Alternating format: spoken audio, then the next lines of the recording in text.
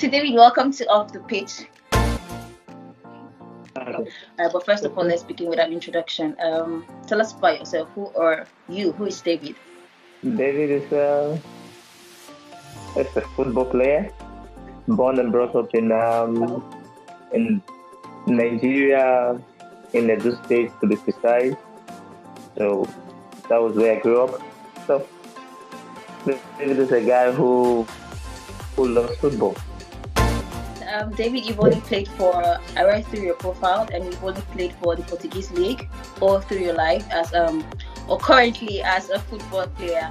And how has that been for you so far? Can you explain? Because I mean, you're Nigerian, and I expect you to have at least played for some local leagues before moving abroad. But from on your own part, you've only played for the Portuguese League, and you're still playing there. So how has it been for you so far?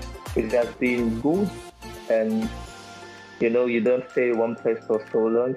So for me, the experience is good, and I also want to change to other country, other football leagues to also see how it is over there. Yeah, because the dream of every player playing over here is to play in the national team, to represent your home country, to put on the green, white, green shirt, and All right, moving forward, away from your career to your personal life, which this program is all about. I'm talking about off the pitch, aside playing football. I mean, like, you've been all on the pitch all your time.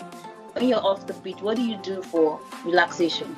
The thing I normally do when I'm off the pitch, mostly I like playing music. Just like playing music and gospel music, just dance, and sometimes through my Bibles and listen to some messages.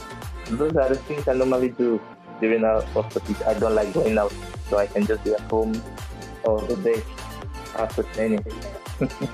And you said you like music and dancing, so you've got moves. That's what you're saying.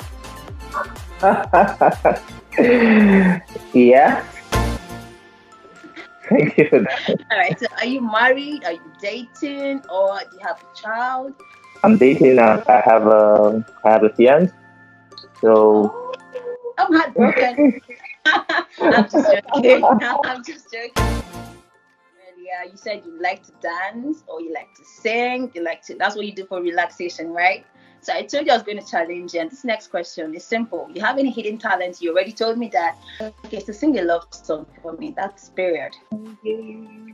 And tomorrow found one to give from you. It's nothing that I want. Maybe football doesn't work out someday. I mean, you should pick a talent. You should pick a career in singing. Trust me, your voice is good.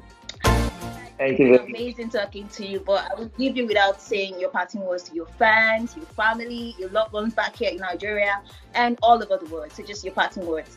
For my family, I give them this because indeed they are indeed the backbone behind what I am today. So for my friends, way back, we have been through hustle and bust. My greetings to them also, and for my fans. And without them, we cannot be pushing. They're the ones cheering us up.